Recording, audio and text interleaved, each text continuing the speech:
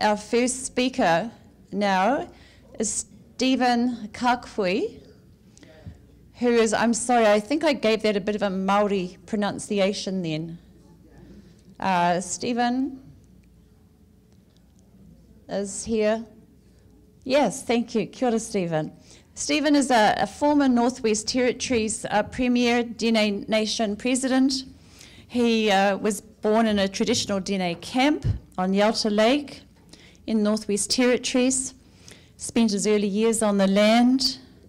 During his term in office, he established the Northwest Territory Dene Cultural Institute, and nationally he founded the Indigenous Survival International Organisation with the assistance of the Assembly of First Nations and other Aboriginal organisations. Stephen also played a major role in organising Northwest Territory Dene and Métis and participation of Southern support groups in Justice Tom Burgess' landmark inquiry into the Mackenzie Valley Natural Pipeline, which at that time, as you'll recall, recommended a moratorium on development. So it's an absolute pleasure and honour to have Stephen talking to us today. He's been working with Northwest Territories Water Strategy for the last 5 years. And I'll turn it over to you, Stephen. Thanks so much. Good morning. My name is Steve Kakfwi. I'm just came in from Yellowknife last night. I was last here on these grounds somewhere around 1972 when this was still a residence. And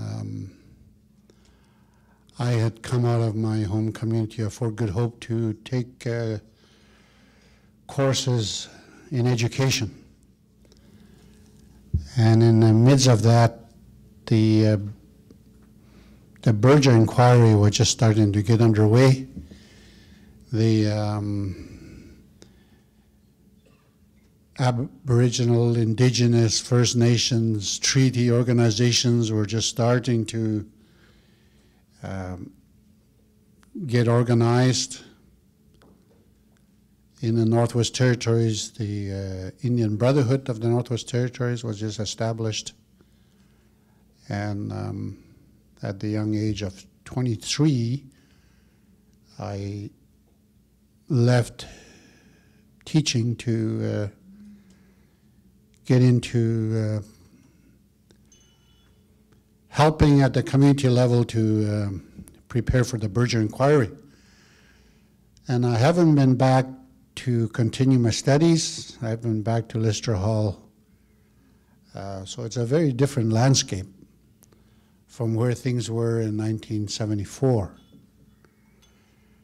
I remember looking out the window of Lister Hall. I was truly a starving student. There was no money. We used to have live on sandwiches. And I thought, you know, someday I'd like to write a book. I got as far as the first title. And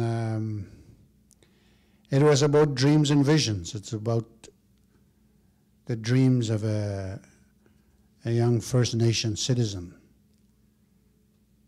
And it wasn't really dreams. I think it was more to do with vision. Today I'm going to talk to you a little bit about my personal experience, a little bit about my view about leadership and this country we live in, the province where we are right now, and where I am make my home in the Northwest Territories. Some of the landmarks that are, I think, of significance to me, a little vision clip from the future, of the future, and perhaps indirect some advice and motivation to do things.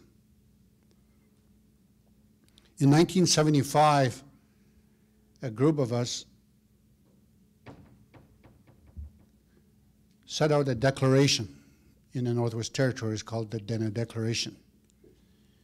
it was the first time that anybody could remember an Indigenous treaty group stepping forward and saying to Canada that we are a nation, a Dene nation, with a right to determine our own future, control our own land, make our own laws, set up our own government. It was groundbreaking. Canada took a little while to recover from that. They thought it was a separatist declaration. They thought the communists had moved in and taken control of us. They thought many things. The very last thing they thought was we actually could, of our own free will, with our own consciousness, make that declaration and a statement like that. I mean, it wasn't in the mainstream Canada to think that First Nations people were intelligent, were a people, were ever self-determining, independent, self-reliant people. And if you look at the history of Canada, and if you could go back to the history books of the time, there was almost absolutely nothing in the history books that said otherwise. That the best you could get was that, oh yeah, they were running through the bushes, chasing buffalo, hunting deer, when we came along. And thank God for us, we came along. That was kind of the attitude of historians and the authorities in Canada. So when people come along and start to rewrite history and challenge the status quo, it does unravel the very foundations on which governments and legislatures and self-appointed spokesmen stand on. It shakes people. And so that was what happened in 1975, and we were also launched at that time the Berger Inquiry. There was a pipeline proposed to bring Alaskan gas through the northern Yukon, from Prudhoe Bay through the northern Yukon into the Mackenzie Delta in the northern part of the Northwest Territories, and the pipeline to run right through the Mackenzie Valley, the valley of the Dene. And after they announced it, then because there was a minority government, the NDP said, we want an inquiry. And so Tom Berger was appointed to that. As I said, I was 23, 24 at the time. Many of us, including our friend Sam Gargan, who's sitting here with us today, were just starting to take leadership positions in our communities. My father, my grandfather were the traditional leaders in our community. But we came home and were telling my people and of all the things that we wanted to do, the things we found wrong and things we wanted to do. And I always tell a story about my father saying, tell me again, my son, what is it you're going to do? And I'd be so happy he'd ask me. And I'd say, well, Dad, we're going to take back a whole bunch of our land. We're going to manage the wildlife. We're going to take over our community. We're going to run the schools. We're going to set up our own government. We want to change the Constitution of Canada. We want to set up management regimes for water and land, environment, and wildlife. And we want to send a member of parliament to Ottawa.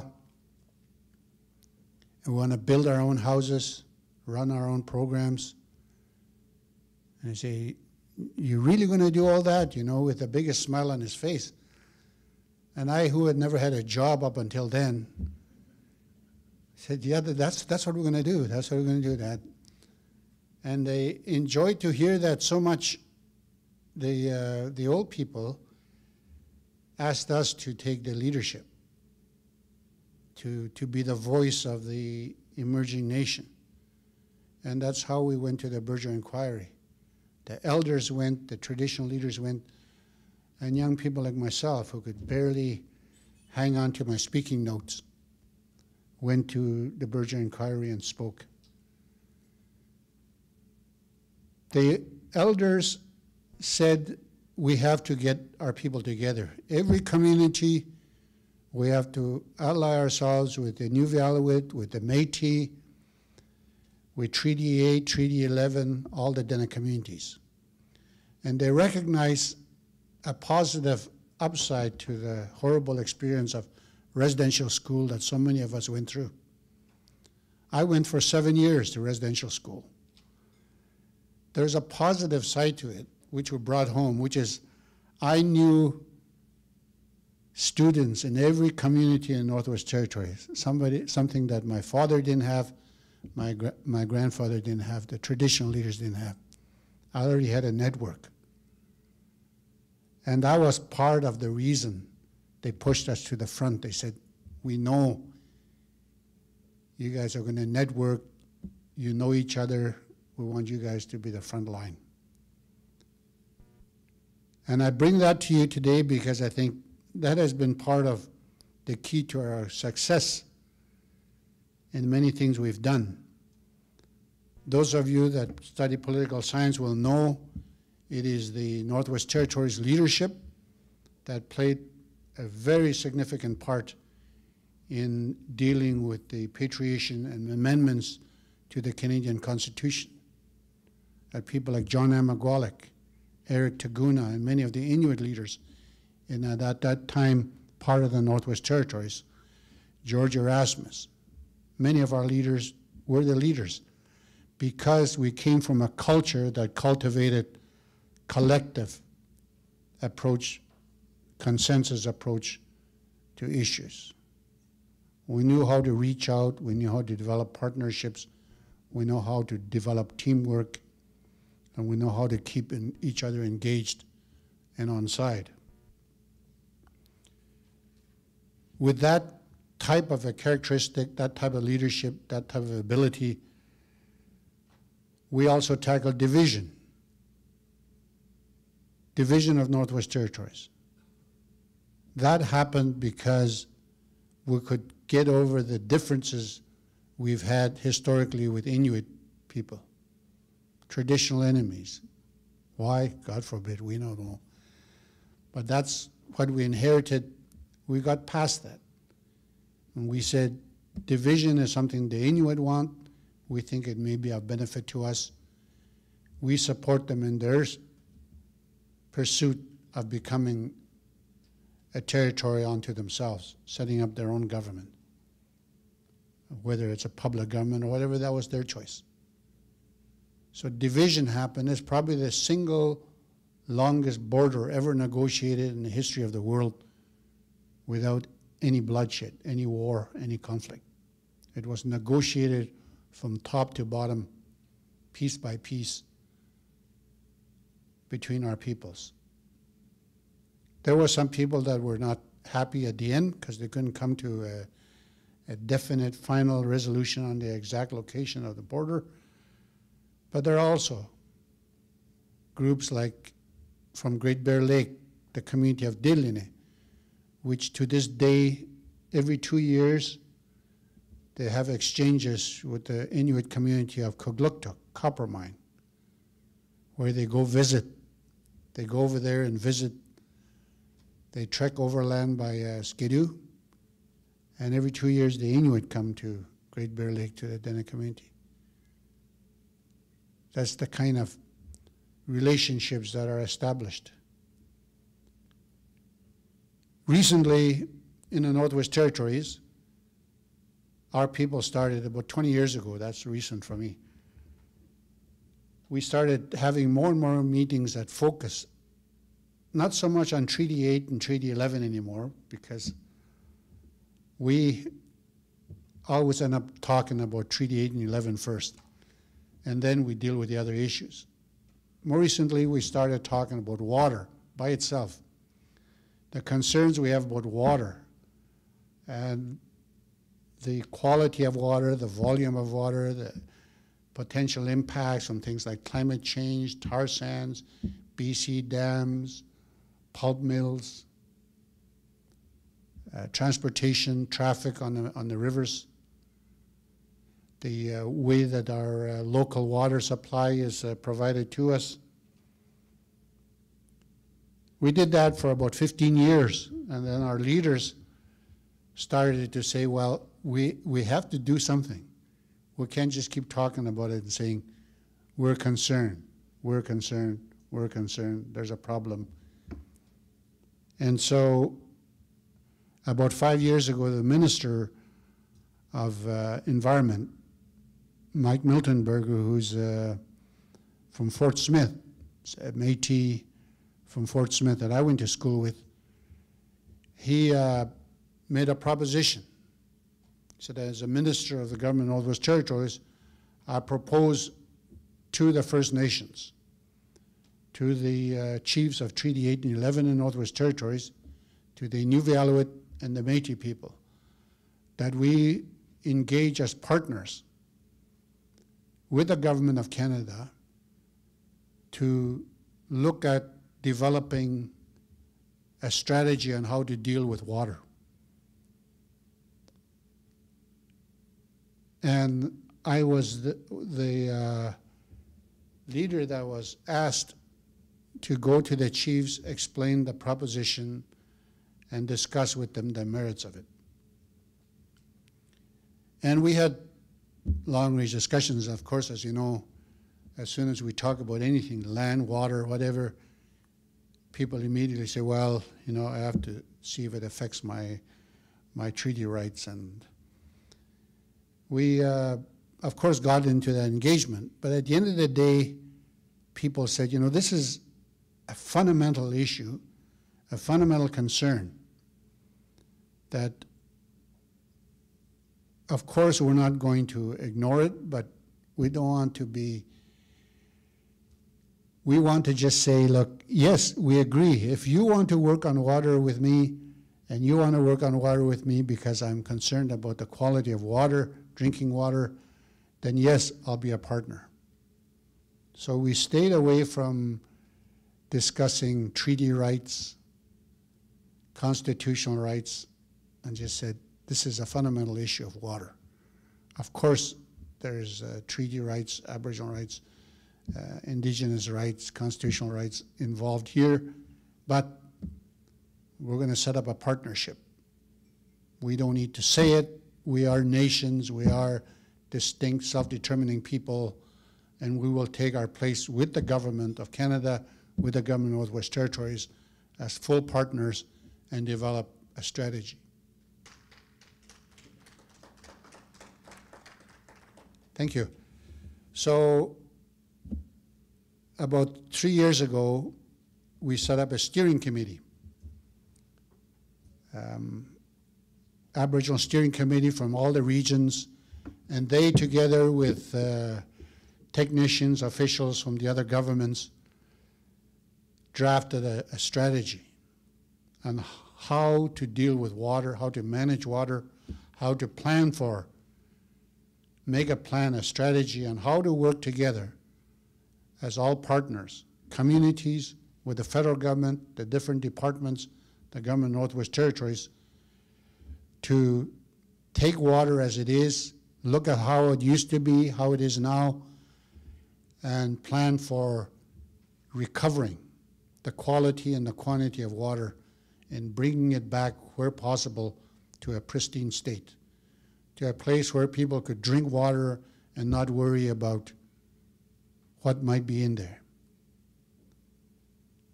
The water strategy that was developed didn't involve consultation. We just engaged the First Nations and said, you want to be a partner, here is the draft strategy that's developed with your input. If you like it,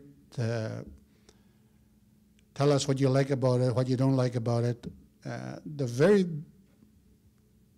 two main points came back from the chiefs.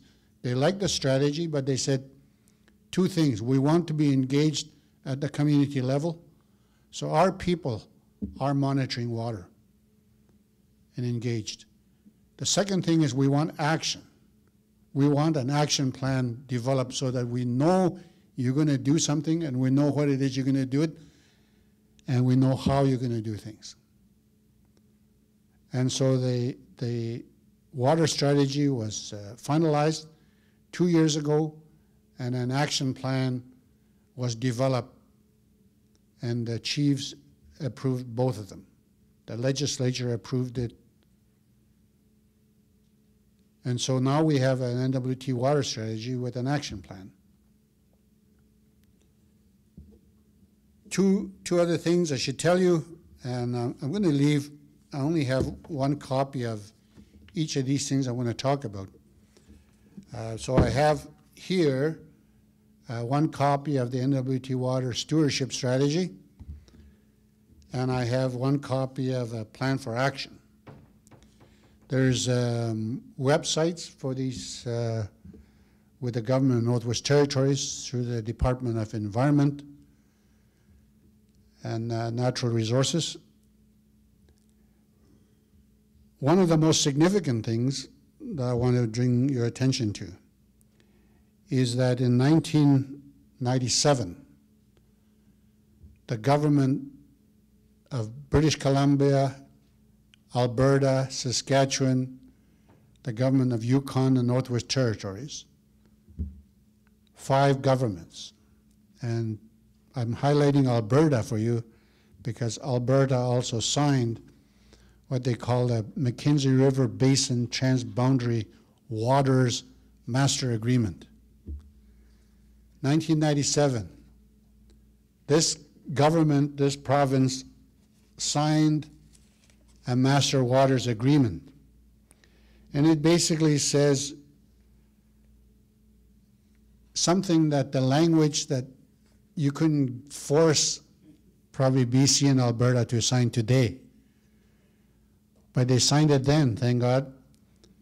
It says, whereas the waters of the Mackenzie River Basin should be managed to preserve the ecological integrity of the aquatic ecosystem and to facilitate reasonable, equitable, and sustainable use of this resource for present and future generations.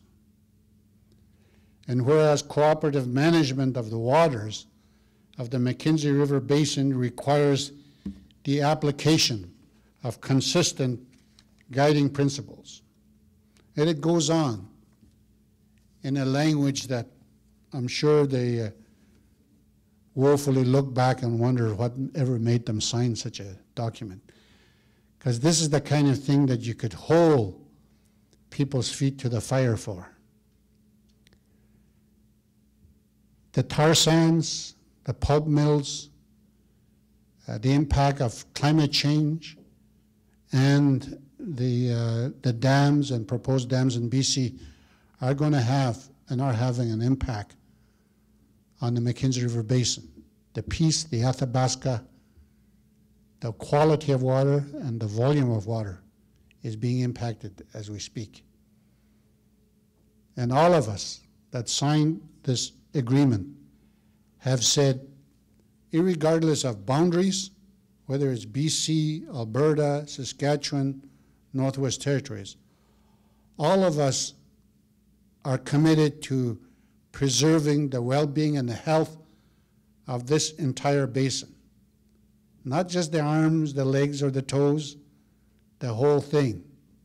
Everything that flows and is part of this ecological ecosystem. I think that is something that all of you should look at if you are part of the leadership that is going to try to do something about the way in which industry and governments often cohort to use and abuse the water and the land and the ecosystems like the Mackenzie Basin. Part of what was agreed to was also that there will be transboundary water negotiations. So in a way, it gets better. You know, not only did we sign the agreement, we said we're going to negotiate transboundary water agreements. So today, we are on the verge of beginning formal negotiations with the province of Alberta, with the government of Alberta. Government of Northwest Territories is beginning and getting ready to begin negotiations in the next month or so with the government of Alberta, transboundary water negotiations. How the waters that form the Mackenzie Basin go from Alberta into the Northwest Territories to address the concerns we have about how that water is treated and respected and taken care of. So it's not like nothing is happening. There is a lot happening. It's not for me to say more about the transboundary water negotiations. So I'm not going to tell you any more than that. But I could tell you that in my view, what I have to do is go across Canada and take every speaking opportunity that is extended to me, and even those that aren't, to see a microphone, a conference, a media opportunity to speak about water and the fundamental importance it has for now and for our future, and why we have to take care of it. That's my job. And I think I always talk about the movie, Other People's Money. My little friend, Danny DeVito,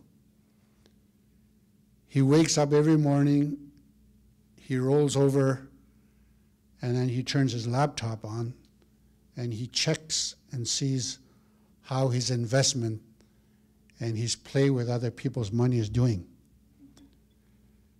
I say we have to develop a culture where we're not only checking our little bank accounts every day and the weather, we should wake up every morning and know exactly how our governments, our municipalities, our industries are taking care of our water.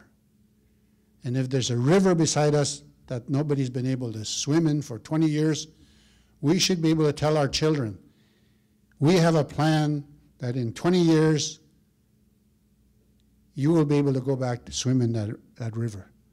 That in 30 years, you will be able to go back there and drink from that water. That's what we need, and that's what we're striving for in the Northwest Territories. And we hope it will catch on across the country. There's no reason why the Great Lakes should be a place where swimming and drinking water from is banned. The Clare River, people should know where their water comes from. In the Northwest Territories, I was appalled to know a little community like Kakisa with 80 people living beside Kakisa Lake, Kakisa River running right here. They get their water trucked in from another community an hour away, twice a week. And no one has been able to tell them why they can't drink from that lake or that river. But they're told, don't do it. That for a number of years now, we don't drink from our rivers and our lakes. 20 years ago, you wouldn't see a bottled water in our meetings. Now, they're everywhere. 4 years ago, when I started the water strategy meeting, on the Mackenzie Highway, Fort Providence, where Sam's from, gasoline was cheaper than a bottle of water. A liter of gasoline was cheaper than a liter of water in Fort Providence. The absurdity of I think our situation was astounding to us. And that's the information we're sharing. People are finding out where we get our water from, how it's treated or not treated, you know, whether we have reservoirs or holding tanks, filtration systems. People want to know. And so we've been giving them information. And it's empowering because people in Aklavik know what the Chippewan and the Cree and Fort Smith are doing about their water. Partnering. They're partnering, they're studying. This year, we set up monitoring systems along the rivers, along the Slave River, places like Fort Smith, just north of Fort Chippewan, partnering with Fort Resolution further down the river to partner on monitoring the water, testing the water. And further down the Mackenzie River, there's different places. Our communities are working on that. The results will be coming back, we'll bring back to the communities. Aside from treaty rights and water rights, there's ongoing issues. And one of the things that I thought was an incredible strength that we brought to the national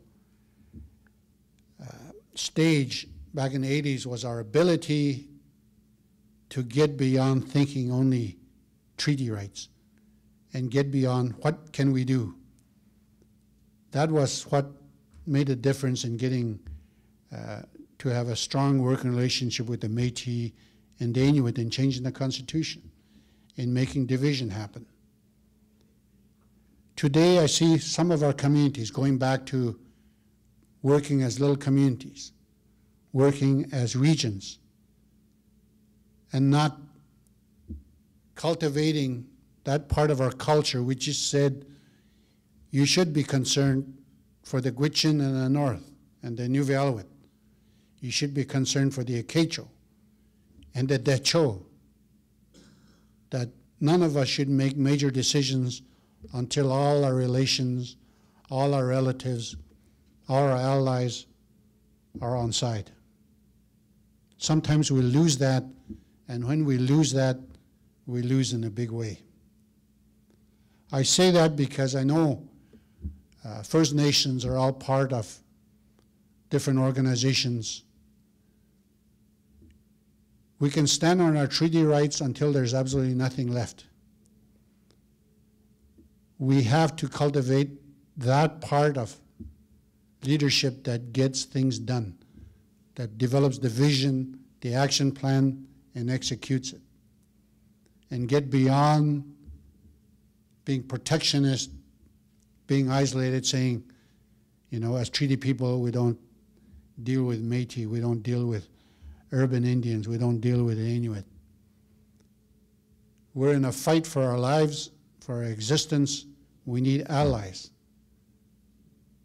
We need other governments. We need the Canadian public to be on side with us. There are people willing to help. They just need to be told what it is we want done, how we want it done, and how to work with us. The gift is there. I think we feel like David so many times. Goliath, there's two of them. There's sometimes we say the Alberta government and industry, two Goliaths, you know, staring down the barrel at piddly little First Nations, talking about treaty rights and water rights. But I believe we could beat them. Not in the sense of making them submit to anything, but to let us take our place as nations, as a strong people, a people with vision, a people who have a right to be part of Canada, to be a part of Alberta, to be at the table when things are being discussed, when things are being shared, anything from jobs to contracts, that we need to be there, and we should be there. And that is the culture that I come from. It's wavering sometimes, but it's there. That for me, a pipeline is of no use. It was no use in 1975 because my chief didn't even have a bank account. No telephone, no office, no staff, absolutely nothing. 95% of us were still trapping. Even if they gave us a $100 million contract, we wouldn't even know what to do with it. That we didn't have the capability. Today, we do need jobs. We do need contracts. We need some way to handle revenue that could flow to us. And we could handle that. But there has to be something for everybody. It cannot be just for the oil and gas industry. It cannot be just for the government of Alberta. There has to be something in there for the First Nations. And I would be the first to sign on many things if they could say, and yes, we can tell you in definite terms how your community is going to change because of us. When the diamond mines came, we had some tough leaders. Our premier at that time said, if BHP wants to open a diamond mine, it had better tell us in very definite terms what it's willing to provide. Otherwise, it'll stay in the ground. And so we were strong, we're collective, and BHP at the end said, okay, we will concede to many of your demands. Today, we have a certain percentage of Aboriginal and Northern people that are guaranteed jobs, employment at those mines. A percentage of the construction capital expenditure was guaranteed to Northern and Aboriginal businesses. The annual operating capital and expenditure that's made by these mines has to go to Northern and Aboriginal businesses. We did that because we said, if there's nothing in it for us, leave it in the ground. No one has ever done that to an oil and gas company. Sometimes you think they practically own the government of Alberta, because I can't tell the difference when they talk. In the Northwest Territories, I tell my leaders, I don't need you to tell me what Enbridge wants you to say. Enbridge is already talking for themselves. I don't need you to tell me what the mining companies want you to say. I want to know that my government is representing me. It's representing the little communities, the disabled, the women, the children, the unemployed, the homeless. And how are they going to provide a benefit? And how are you going to measure it? If Fort Good Hope, my home community, is not going to have paved roads, recreational facilities, good adequate housing for everybody, social programs, because of the hundreds of millions of dollars of oil and gas exploration in the next 20 years, then why do it? Why do it? So that's my discussion with you today. I don't think that personally I have any great gifts. I've been privileged to serve as the president of the Dene Nation. I've worked with the Assembly of First Nations on many issues. I've also had the distinct record of being also in the legislature of Northwest Territories and the public government as a minister for 12 years. And then the last 4, total of 16, as a premier. So I've served as an Aboriginal First Nations leader. And also I've represented Métis, non-treaty Dene, and treaty Dene. And I've served as a premier, serving the public interest and the interests of First Nations for 4 years.